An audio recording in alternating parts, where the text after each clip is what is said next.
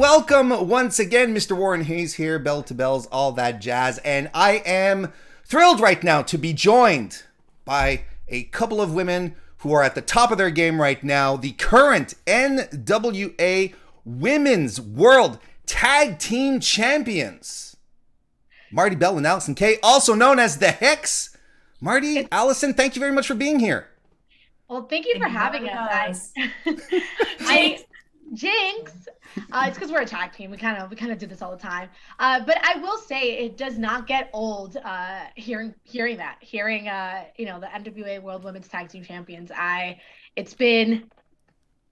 Oh, look at that! Look at that! I was like, they didn't even tell me they had them on hand, and Marti sort of shifts around and I know it's been a couple of months now, and it still does not get old hearing that at all. So. Well, that's fantastic. And I mean, look, what a way to get back into wrestling, right? Like, technically, 2020, it was what it was, right? You know, everything being shut down. It was, I wouldn't want to say a disaster for everyone, but, let's say people got creative. Let's put it that way. 2021 feels like everything's coming back in force. We're having live crowds back. The indies are back. It's got to feel good just to be back wrestling, right? It really is. It's mind blowing to think about it, because I know that I don't know if I can speak for Allysin and I in this case, but I know that there were lots of times during 2020 when I was thinking, like, is this it for me? Am I done? Really? Actually, I know that we both had those conversations where we're like, are we going to have to start from zero? Are we, what's going to happen? I know 2020 brought a lot of questions. And so, like you said, we had to get very creative, and that's how the Hex was born. Allysin, tell me, because you guys, you've obviously done some stuff individually quite a bit. Allysin, you've been, amongst other things, a cornerstone of Bloodsport, right? On their women's side, kicking the teeth in of Masha Slamovich, dropping bows. Exactly. And you on your end, Marti, amongst other things, you've wrestled in SWE, challenged Deanna for the Impact Knockouts Championship. Tell me, Allysin, how did the Hex come to be throughout all of this then? I mean, Marti and I have been best friends for years now, and it was just a conversation we were having. It's the middle of the pandemic, and we're like, we want to establish a tag team. Mm-hmm. I don't remember like one specific moment where we were like, this is it. It was just kind of a conversation we had continually had over months, I would say. And then we just started brainstorming, and then eventually brainstormed to a point where we're like, oh, this can really be a thing. We can really do this. And I distinctly remember jotting down names for a tag team on a paper towel. I don't know why I always take notes on paper towels. I think they're just there. I'm like on FaceTime with Marti, and I'm just ripping whatever I can write on. And it always happens to be a napkin or a paper towel. So I want to find that paper towel. It's probably around here somewhere. But I remember writing down all these different words we were kind of tossing back and forth, like what can our tag team be called? And we kept coming up with different puns, I guess, or play on words for the Hex, the Hex Girls, the Hex Effect, all these different things that included Hex, a bunch of other words too that we're kind of tossing around. And eventually we're like, why don't we just be the Hex? And we can use all those other words for our signature moves or our finishing moves, things like that. Merch. And we've been using them for a lot of captions lately, if you haven't noticed. Mm-hmm. A lot of Hex puns, play on words with, we heard to extinguish the competition. We're going to hexecute on our plan. We're very excited about this. The best thing about that is that I feel like fans have really connected with it. I actually have someone who keeps commenting in Spanish, different words, and putting Hex in it in Spanish. And it's just the funniest thing. And I love that it's transcending just our wrestling fans. It's going into a little bit further than that. It's going into, people. Hex is not a word in Spanish, but all of a sudden it has become one because of this. And so it's been really awesome. We knew that we wanted to continue to work together, because one thing that we have said about the last year, it's shown us like how much more fun things are when you're doing it with your friends. We had a chance to be together at Impact for a little bit of time, and obviously we've gotten a chance to work on the indies together, but man, we're like, what if we can literally just do this everywhere? What if we can take our friendship and our natural chemistry and put that into the ring, put that into promos, put that into interviews, and, you know, knock on wood, I would say so far so good. Yeah, well, so far so good. Yeah, for sure. Like, you know, going into this big women's only pay-per-view, right? And coming out tag team champions, I think that's pretty good. Well, I mean, let's talk about the NWA a little bit, right? Since they've been putting on, you know, a strong showing for women's wrestling, like, Empower. Marti, why don't you start? How did it feel to be at Empower, you know, at the Chase, you know, the whole history behind the NWA? Like, it was a pretty big moment, right? So Allysin and I both left the NWA during the pandemic, during 2020, and what better way for us to come back than at an all-women's pay-per-view at the legendary Chase, and then not just that, but also get a chance to right away challenge for these titles and literally add our name into the history books. That is something that can never be taken away from us. We were literally building our legacy as we go along. I saw the other day NWA made a post of like, NWA Power started 2 years ago, and so it listed like the top five, the last five champions, you know, Allysin being one of them, for the women's title, the last five, the men's, the TV title, and then the last slide was just a picture of us, because there is nobody else that can claim these titles in the last 28 years, I believe it is. Is it 28 or 38? I always get confused. Since 83. Yeah, exactly. So it's been a very, very long time. So I know for us, it was extremely, extremely special. We've talked about this so many times. It's hard to describe the energy that was inside of the Chase. And we also had a chance to wrestle on 73, but getting a chance to do Empower,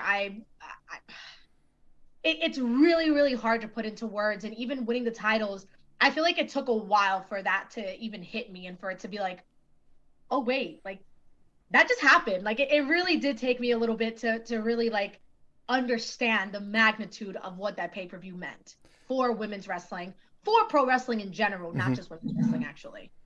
Because, you know, one of the comments I think that spread around most, you know, after the show, after watching, is that people were saying this was a great pay-per-view, right? It was a great show. They weren't saying, oh, it was a great women's show. You know what I mean? You know, and I think that's always something moving forward that's really important. It's nice to see, you know, that language sort of change and modify. And you mentioned it, Marti, right? Like, yeah, we're inching close to 30 years since these titles were deactivated, you know, and depending on who you talk about, who you talk to, sorry, you know, it's either like Joyce Grable and Wendy Richter who were the last holders, or Penny Mitchell and Velvet McIntyre, right? And those are names, Allysin, right? That's, you know, like just saying them sort of gave me chills, and I don't, you know, I can't wrestle worth a lick, you know? It's like, we're actually approaching 40 years. It's about 37, 38, depending on what month it was actually that 40? they were deactivated. I'm terrible at 40 math. years. 40 years. I'm terrible at math. Yes, I've just been saying since 1983. They can do the math themselves, because some people say 37, some say 38. I forget what month it was exactly that they were deactivated, but we're approaching 40 years. And man, the Empower, it really was such a magical show. And I feel like it sounds so cliche to throw that word around, but it really was, like, just how it felt. It wasn't just winning the championship. It was the atmosphere. I don't know if it was just something in the building. It wasn't. It couldn't have been, because I think a huge part of that, aside from winning the championships with my best friend on this big all women's pay-per-view, and the whole pay-per-view just killed it, it was the crowd. The crowd made that atmosphere, and they made it so special for us. And I just want them to know that. I want wrestling fans to know that, like, you make the atmosphere at a show. Matches can be killing it left and right from top to bottom, but if the crowd isn't there, it changes the entire feeling of the show. And the crowd was there for the entire show. And of course, I would give credit to the talent. I would like to think that it's because we did a great job, but it really is like we're like working together almost. And when the crowd is just up there and they just want to be into everything, it just makes everything so much better and so much more just for everyone involved, not just the wrestlers, not just the fans. Like, when the fans are having that much fun, we have more fun than we already are. Yeah, no, and you can tell, and I think it was especially visible in your match. I mean, you know, with Kylan King and Red Velvet, which I think the four of you had fantastic chemistry. It was a blast to watch. Did you know, like, when did you learn that the women's tag team titles were going to be reactivated, for lack of a better word? I actually had a conversation with Mickie James, which I will say it never ever stops. Like, No, she doesn't. well, no, like, listen, if you know me, you know how I feel about Mickie James. Like, Mickie James is like, man, they always say like don't meet your heroes, but I'm so glad that I got to meet Mickie James. And it's crazy to think about that, the fact that we've developed this friendship with her that goes beyond just her being a mentor or goes beyond her technically being our boss, at times. And so like having my phone, light up and seeing Mickie James on my phone, I'm like, all right, well, this is cool. And so we did talk, we did talk to her, and as we were getting, as she was inviting us to the pay-per-view, because that's basically how it happened. She reached out to us to invite us to the pay-per-view, and then told us like, hey, just so you guys know, Billie is bringing back the NWA Women's Tag Team titles. And Oh, so it was Billie's call. it was, yes, Okay. it was Billie's idea. It was Billie's idea to bring us back as well, and bring us back together as a team, which I think made it even more special for us. I can close my eyes and distinctly remember the moment that, both of us stepped to the curtain that first time, and how amazing, how exciting it was. And to know that it was for such a prestigious title. The NWA is a name that everybody recognizes. Even people who, a lot of people at my gym who don't know pro wrestling, when you say the NWA, especially I live in Missouri now, you bring up the NWA and right away it's like, oh yeah, I remember that. I used to watch that on TV or whatever. And so it was Billie's call to bring that back, and obviously we are very, very excited that we got the chance to be a part of reinstating these titles. I mean, and I think it's interesting, Marti, that you talk about being excited about meeting Mickie James and working with her. And I mean, you guys are vets nonetheless. You've got like 12, 13 years experience both. Allysin, when it was time to get to work at Empower, were there any, like, I know, of Gail Kim was involved in there. You've worked with Gail before. I think Jazz was there as a producer. How did it all come together that day of working and putting the matches together? Yes, it was Gail Kim, Jazz, Medusa was also there. Oh, Medusa too, that's right. And then Mickie, but Mickie was also doing other things, We got in the day before, so we were able to, take in the atmosphere the day before. It wasn't all, it's kind of nice to go in the day before and you get to see the ring, you get to get in the ring a little bit, feel it out, see the venue, see the entrance ramp. I don't know why that's always like a huge point of anxiety for me. I'm like, I need to see where we're gonna be walking out, because I've been on random shows, usually like indie shows, where you're about to go through the curtain, you're like, wait, I didn't actually see where the curtain is. I didn't see what's on the other side of the curtain. Is there Are there stairs down? Yeah. Is it gonna just drop off? If you're like rushing throughout the day, you don't get a chance to actually go through the curtain and see. That's important. So do that. It's just one less thing you have to stress about when you're about to walk through the curtain. But yeah, we got to do all that the day before, and I think that helped a lot. So we could really just kind of focus on our match and get all that other little anxieties out of the way, if you will. Well, there you go. And it was a fantastic, like I said, it was a fantastic match. And Marti, you'd recently had some tag team gold, right, over in Shine, right? How does Allysin stack up as a championship tag team partner? I mean, she's your friend and all, but now it's time to work. Don't tell her I said this. Okay. No, AK and I have such a natural chemistry. And I think it's one thing that people have said to us a lot is it looks like we're having fun. It looks like we're having fun. And that has been probably what's been the most important for us, is that no matter the situation, no matter where we're wrestling, in front of who we're wrestling, what the match is, whatever it is, we are going to find a way to enjoy ourselves, because this is something that we love. Wrestling is something that we love. We would not be doing this for as long as we have, unless you really loved it. This is like, I don't even know how wrestling, has broken both of our hearts so many times. We've had so many highs, we've had so many lows, both together and separately, and we keep coming back. There's something that keeps drawing us back in, and it's our love for wrestling. And we hope that every single time that we step into the ring, you can tell that we genuinely want to be there. Mm-hmm. And I think that's something both of us are really good at bouncing ideas off each other. It definitely feels like a partnership with everything we do, whether it's inside of the ring, outside of the ring, when it comes to, planning our gear, planning our merch, everything. We've always wanted to make sure that we can blend our personalities really well. And I think that we are doing a pretty darn good job at it. And we're only going to keep getting more and more comfortable. I know, AK, you can touch upon this a little bit again, but people are very surprised to know that we've only been teaming for a year. We've been, best friends for so long. We've known each other for so long. We've been knowing each other for over a decade. So people just assume that we've had a ton of tag matches. We've had a ton of experience together. But Empower was what, our fourth and fifth match, or third and fourth? I think third and fourth. Our third and fourth tag matches wow. ever. So, I just think what we're going to be doing in a year. Think about, how much more confident, how much more we're going to flow in a year when we're doing this, together still. We even made sure we were both wearing black shirts today for this interview. See, it's the small. It's always the details, right? It's always in the details. I love the small details. I've got just a couple of more questions. I don't want to keep you on too long, but there's two things I really want to ask you before we move on. Like, of course, we're all excited. You got the titles. We're excited that NWA is bringing that legacy back.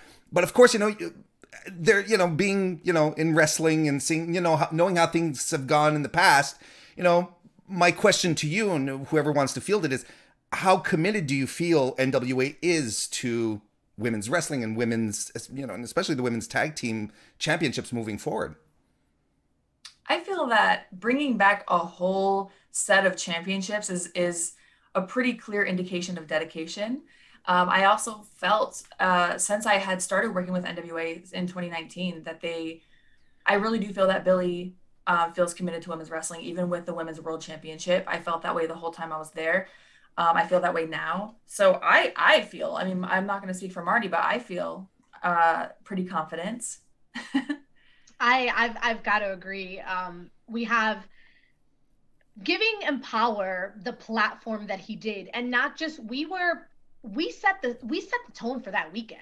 Like, if God forbid Empower had not done well, it would have really put a damper on things on 73, the biggest pay-per-view of the year for the NWA.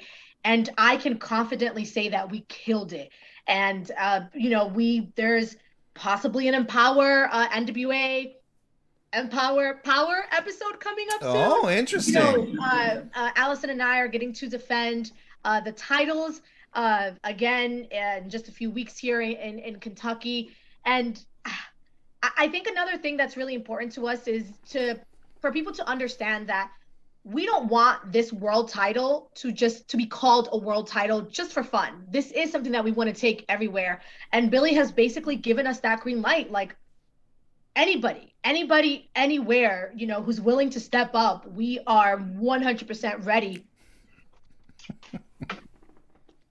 to take them on. And to me, that is also, like, dude, like AK said, man, you don't bring back a championship, like 2 championships, if you don't have plans, if you don't want to keep seeing your women's division growing. And it's awesome seeing all the girls that keep getting added to the NWA roster. And I'm just excited. I know that there's going to be a lot of really good things coming for the women's division at NWA.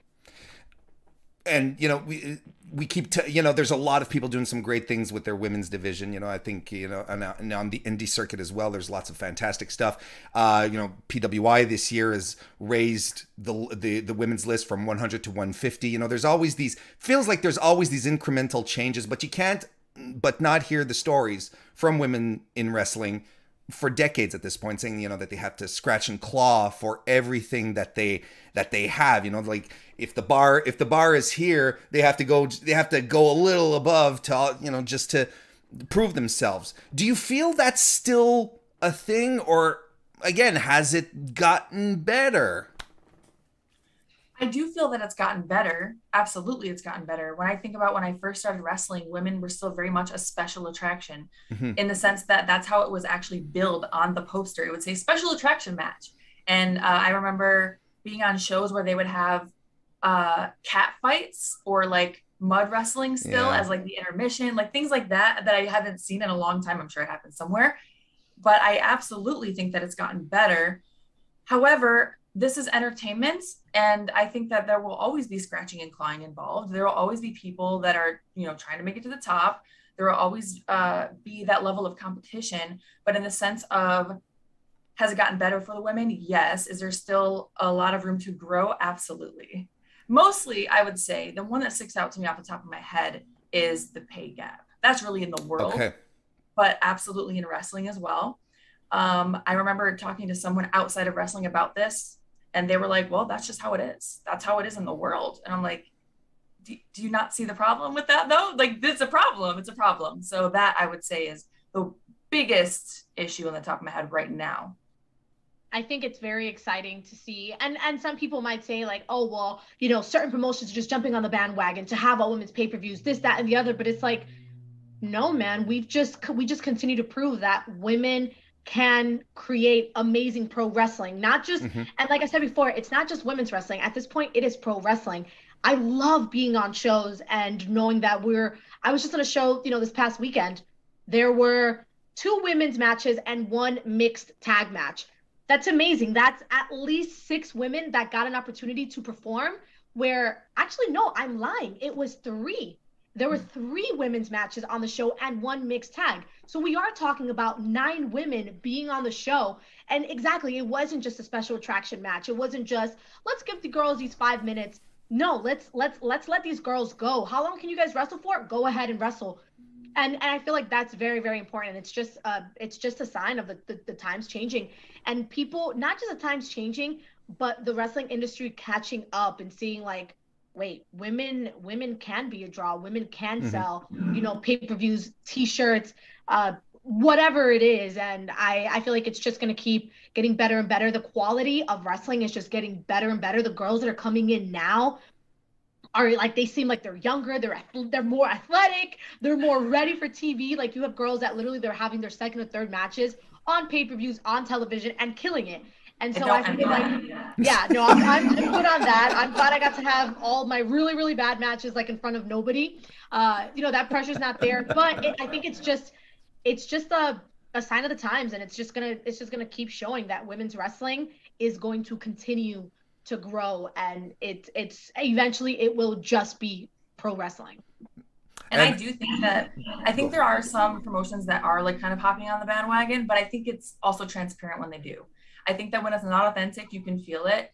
And like NWA, I feel, did it so well, where they looked at the quality of the product and they said, oh, you guys just killed it. We're going to make you the main event. That's what they did with me and Thunder Rosa after Hard Times. They saw our match at Hard Times, and then I believe it was the next week. I mean, taping wise, it was the next day, but I think it was the next week they aired Thunder Rosa and I Part 2 for the main event of that episode of Power because of our performance. So it wasn't like, it didn't feel like some weird, let me just capitalize on this because this is what's selling. It felt like, oh, you guys outperformed, so you're going to be main event. Yeah, just as simple as that. It really does feel like Billy is watching, and he is, and really Billy is at the curtain every single time. Billy is always at the curtain. He's always watching. And it is like very encouraging to know that your hard work is not, you know, does not go unseen and things like that. Yeah, I totally forgot about that. You guys killed it at the pay-per-view. I will say that you guys were the best match of Hard Times. Like, you know, hats off to everybody else in the pay-per-view. Everybody killed it. But Thunder Rosa, Allysin K1 was one of my favorite matches of the year. Objectively, yes. Yes, and then getting to watch you guys, you know, kill it again the next day, you know, for television the next week, but seeing you guys kill it the next day and seeing you guys, you earned that spot. You know, it wasn't just like, oh, well, you know what, let's no, it literally was like, damn, these girls literally killed it. The card should always be like, you know, you start from maybe like the beginners, and then you start seeing like it keeps getting bigger and bigger and bigger, and I feel like Billy saw that it was clear that it was not going to be any bigger than Thunder Rosa versus Allysin K2, and it's very encouraging. It's very, very encouraging. Oh, that's fantastic, and it's nice to know Billy's always there and, you know, on the curtain and watching. Do you ever walk by him and after a match and say, Billy, today is the greatest day I've ever known, or something? Do you ever feel like, no? I swear I'd just be dropping Smashing Pumpkin lyrics to him constantly. Listen, it's hard. It's hard, especially like man, we have a cage match coming up. come on, how do you not like start dropping, you know, some references? But you know, one thing that I will say that is, Allysin and I talked about this after the last after Empower, is that it's very cool to be able to like sit down with Billy and we don't talk about music and we don't talk about wrestling. We talk about literally the most random things. What did we talk about last time? Like race cars. We talked about race cars. Billy sat down with us and started talking to us about race cars. And I feel like that's actually, I don't know, like it's very special because I'm sure, you know, everybody who goes up to him wants to talk about how amazing Smashing Pumpkins are, how legendary the Smashing Pumpkins are.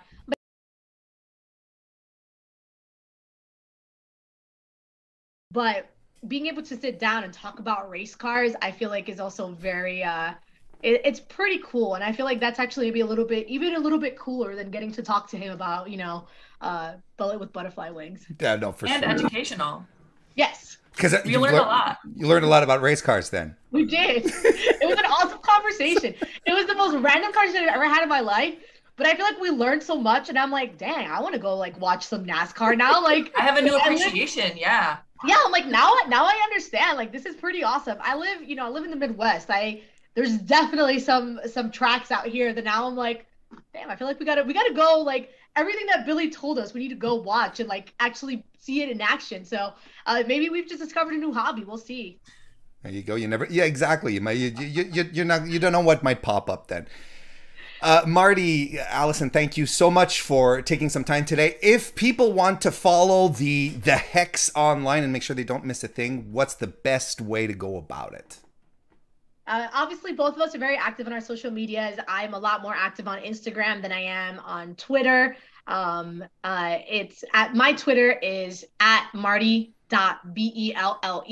and that's Marti with an I. I'm also very active on my Patreon, which is patreon.com/MartiBelle, one word. And Allysin is our resident social media queen, so take it away. Sure. Twitter and Instagram at Sienna. Don't ask me why. Patreon.com/AllysinK. I also have a website which really has all of my links. AllysinK.com is really where you can find everything. And when MartiBelle.com, you can. Good idea. MartiBelle.com. There you go. Yes. And I'm sure you've got links to merch and all of that off of your websites too. Yes. So we have a brand new The Hex t-shirt. It is our first ever joint t-shirt. It is awesome. We love it. The guys at Collar and Elbow hooked up an amazing design for us. And we also have some brand new champions. See, I just knew you were gonna pick that up. We have some brand new 8x10 that will be available at shows. We've got a ton of shows together coming up, which we are very, very excited about. The Hex at the ECW Arena. We've got a bunch of shows coming up together. Yes, these are actually still available for pre-order on my website, AllysinK.com. The shirts are not up right now. Pre-order ended, but once we get our order in, they'll be up, but sizes will be limited. But yeah, so exciting. Definitely pick up some The Hex merch. We are very excited about it. And just keep an eye out, because you really never know where The Hex is going to pop up. And like we said, anybody, anywhere can try to come get it. Look at that. Exactly. And look at that. They're ready. Like they could be, if they were 24/7 titles, folks, you could go for them right now. Look, they're ready. All you need, bring your own ref. It'd be a little hard because we're in different states, but you know what? That's fine. That just means that, one person in each of the team has to come here. One person has to go to make it work. We'll make it work. Just make it work. In case you're wondering, these still smell like brand new leather. That's why I was thinking my belt.